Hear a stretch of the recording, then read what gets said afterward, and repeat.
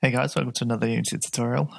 Sorry for not uploading recently, I just haven't really been feeling well, but I feel a bit better now, so I'm quite keen to continue. So we're going to continue with episode 2. The last episode we added some gravity. This episode we're actually going to make use our jumping animations.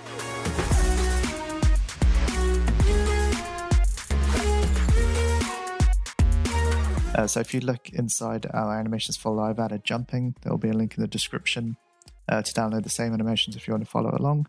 They're just from Mixamo, so they're pretty simple. We've just got a falling idle, falling to land, hard landing, which we'll use in the next tutorial, and a jumping up. Okay, so firstly what I want to do is add these to our controller. So I'm going to create a brand new layer, and I'm going to call this jumping layer. And I have got caps lock on. Jumping layer. Okay, and firstly what I'm going to do, I'm going to create an empty state. I'm just going to call this empty. This is when we don't want the layer to be affecting our base. And then what I'm going to do, I'm going to add our jumping up animation in. And I'm also going to add our falling to land and our falling idle. Okay, so for the jump, it's going to be a little bit different. I go to jumping up. So you see, we don't want to apply the fall straight away, otherwise we'll be in the air by the time the player actually leaves the ground, which isn't what we want. So what you can do is you can add an event to an animation to basically fire a function at a certain frame. But if I open the window and I go to animation and animation, so if I click on Jack and have a look at the jumping we just added, you can see it's read only, so I can't really add any events to it. So the workaround I have is if I just remove that jump animation, I go into our jumping up object here in the project, click on our animation, and just hit Control D. So what it does is it duplicates the animation out and it actually creates it as its own separate file, which now gives us writing access. So I'm going to click and drag that one into the animator instead. And if I now go to, if I click on Jack, go to Window, Animation, we can see if I now go to jump, it's not read only, and you see I can edit the keyframes and I can actually add some events. Okay, so let's go into our C# project. It's going to minimize all these. So what we firstly need to do is get our velocity of the player relative to his rotation. And why I say that is inside awake, you can see we can set the gravity direction. So if I all of a sudden change that to left, if we don't get the falling speed relative to the player's rotation, then it's not really going to work as soon as we start moving the gravity direction. So the way I'm going to do it now is as long as we rotate the character towards the gravity direction. So if I all of a sudden change this to left, our player will rotate and it'll basically be falling down constantly with the gravity. Okay, so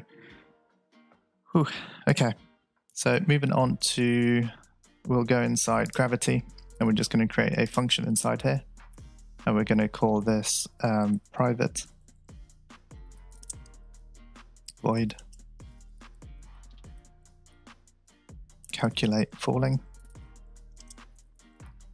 Okay, we're just going to duplicate this is grounded,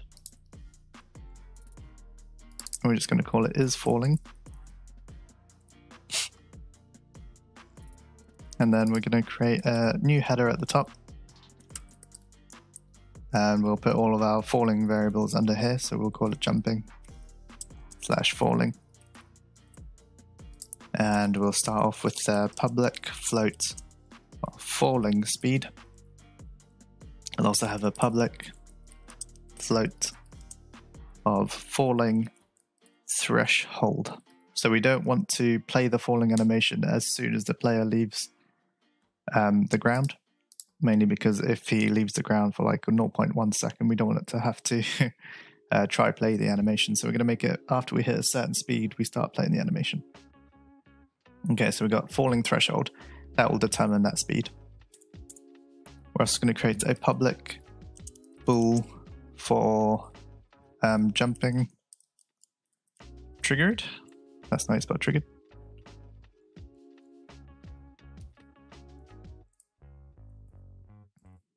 Okay, so let's go over to our jumping function here.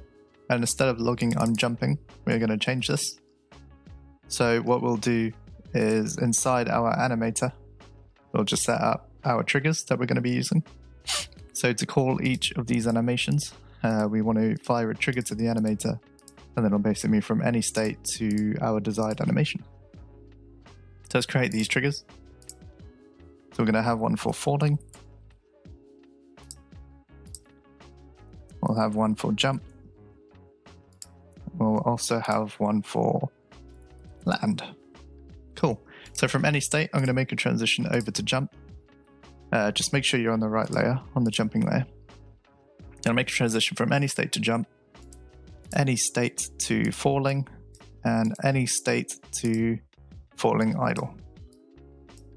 Okay, so what we're going to do now is click on the transition. If you scroll to the bottom of it, you see we can add some conditions. This is where we'll be adding our trigger. So from any state to jump, we basically want the jump trigger. From any state to land, we want the land trigger. And for falling, we want the falling trigger. What we're also going to do is make a transition from jump to falling, idle. Let me just move this one up here, down here. Okay, yeah, so we'll make a transition from jump to falling idle because the end of the jumping animation basically ties into falling idle. Okay, and then from falling land, we'll make a transition back to empty. That'll basically be, we're finished, we're done with the state. Okay, so now those are set up, we need to work out when we're going to call these triggers. So inside the jump function, what we'll do is we'll call our character animator.setTrigger. So basically trigger our trigger. And what we want to do is trigger our jump. So now when we hit space, it'll trigger our jump. From my memory, if I go into input, player input actions, I think our jump was set to press and release. Make sure that's now set to press only. Cool. And make sure you click save asset. Let that save. Cool, we'll come in. All right, I'm going to click on Jack so that I can see the animator update in real time, and I'm just going to hit play.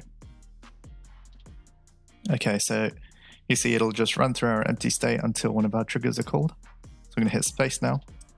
See how jumping is called, and then it goes to our falling idle, which is exactly what we want. So under layers now, let's put this layer into effect. I'm just going to hit the little cog, change the weight all the way to 1. Make sure blending is set to override. We're not going to apply a mask or anything, we'll just leave everything else as default. So now if I hit play, and now I hit space, so he plays the jump and then does his falling idle. Cool, which is exactly what we want. Now let's add some force to the player so he actually jumps. So what I'm going to do now is I'm going to add, so we got our jumping triggered. So let's firstly set that to true once we hit jump. Equals true. We're going to create a new public void jump force. Okay, well actually let's call that apply jump force. So this is the function we're going to be calling from the frame in the animation. And we will apply our jump force. So jump is triggered. Just waiting for our jump force to be applied. What I'm going to do actually, I'm going to do jump triggered to here instead. Actually, no, let's leave it here. And then inside jump, what I'm also going to do is right at the beginning, I'm going to say if jump triggered, just return. So we can't spam space. Okay, so apply jump force. Let's just quickly create a, I'm going to have a look at my models class quick.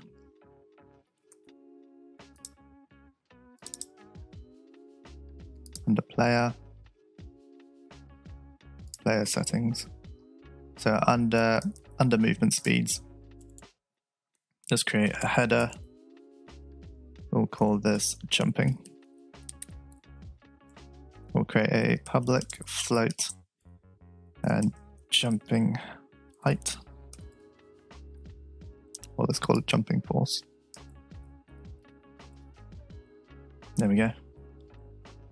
Okay, let's go back to our player controller. What we're going to do is we'll grab this jumping triggered, we'll copy that.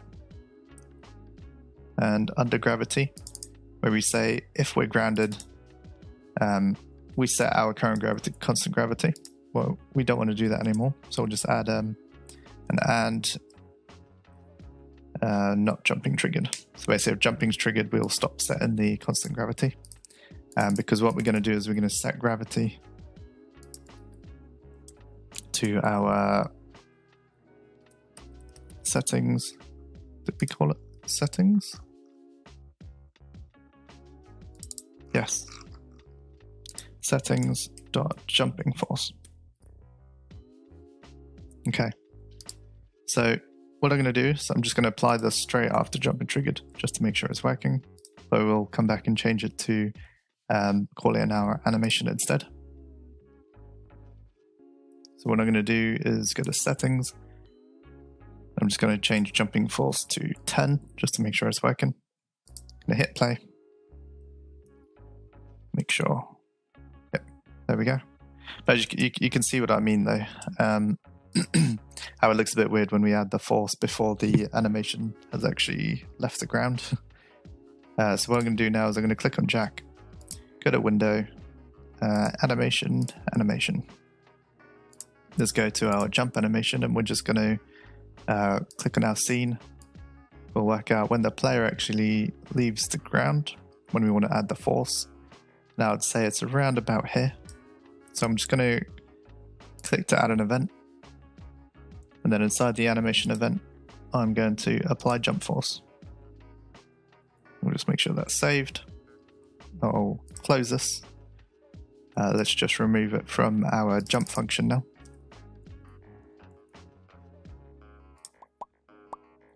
Okay, and I'll hit play and we'll see how this looks now. I'll hit space. There we go. Nice big jump. All right, so that'll be it for this tutorial. Next tutorial, we'll look at landing and actually resetting the jump so you can actually jump again.